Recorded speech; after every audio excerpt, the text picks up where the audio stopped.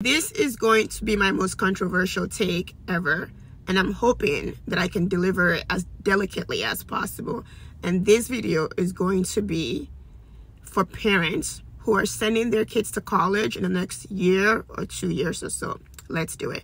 Hi, my name is Nike, Nike, and I teach you everything about financial literacy and how to be smart with your money. I believe this strongly, that if your child is heading to college and you don't sit them down, he or she down, and have a conversation, a very tough conversation about the kind of major they need to major in college, you are doing your child a disservice, and it borders almost on bad parenting. Let me explain.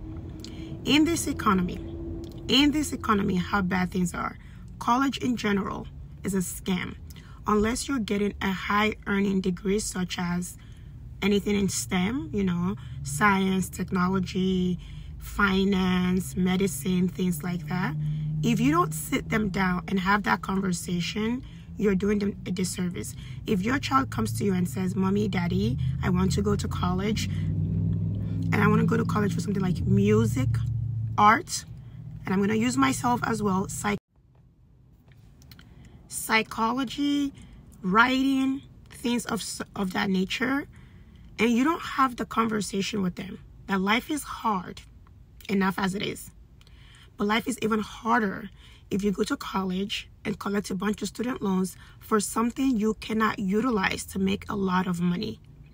Yes, I get it, money isn't everything, but if you don't have that tough conversation with them, almost an ultimatum, like if you're going to college and you don't major in these particular majors and you choose this ones instead, you have to pay for your own college yourself, something of sorts. And I'll give you an example.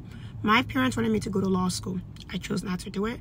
I studied psychology and I wanted to be a writer. My mother, who at the time I thought was horrible to do to me, but now in retrospect, it's the best thing she ever did to me, gave me an ultimatum. You go to law or you get cut off. And I got cut off. But because I got cut off, I had such a drive to prove them wrong as a writer, as a blogger, as an influencer, and I became successful because of the consequence of not going to law school. Life is hard. Life is so difficult as it is. And letting your child go to college to study something. I have a friend who has 2 doctorate degrees in things she can never use. Things she can never use. To let your child study something they can never use to have a financially independent life, a financially stability life, is bad parenting to a certain degree. Because for me, the test of good parenting, and I'm not a parent, but if I succeed as a parent, is that my child never comes home and asks for money past a certain age, 25, maybe 18. Because if your child is still coming to you and asking for money past a certain age, you have to look in the mirror as a parent. Like if you have a 40-year-old son or daughter who's asking you for money, you have to look at yourself and say, where did I go wrong? And I think most parents go wrong at that pivotal time in that child's life, 16, 17, 18, not having that conversation with them. Like, what do you want to do with your life?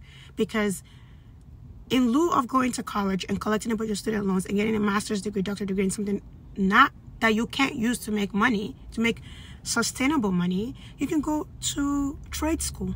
You can get skill set. For example, this is the first time in my life I'm learning how to edit videos.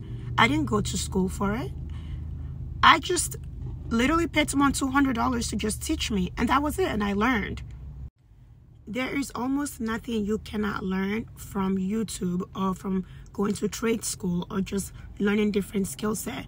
But to let your child go to school for 4 years, 6 years, 8 years, and still have to struggle after that, as a parent, you must ask yourself, where did I go wrong? I want to give you guys 2 examples.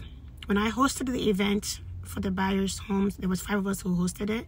I met a young gentleman named Diego, and he expressed to me that there were 5 of them. They're Mexican family immigrants, 5 of them, and their parents gave each person, based on their personality trait when they were young, a major to major in college. They have 5 kids. 2 studied finance, 3 studied engineering. They're all successful. All successful. 5 children. Imagine having 5 kids and they all got it right. Another example I always tell you guys about is my photographer. She's dear to my heart. Her parents have 6 children. 6. And they all got it right. They're all successful because the father sat each one of them down before they left the house. Here's a plan for your life. Follow it. Because as a parent, your job is to break generational poverty. And your job, I think, as a parent, is to make sure that your kids are better than you. They live a better life than you. That is your job as a parent. That is, at least that's how I see it. I will hope that my child is way more successful than I am. And it's my job to set them on that path to become successful. We don't have the luxury anymore in this country, in this economy, to let our kids just pick any major. We don't have that luxury. The economy is that bad. You have to tell your kids to go to school for something they can use to make a high earning income.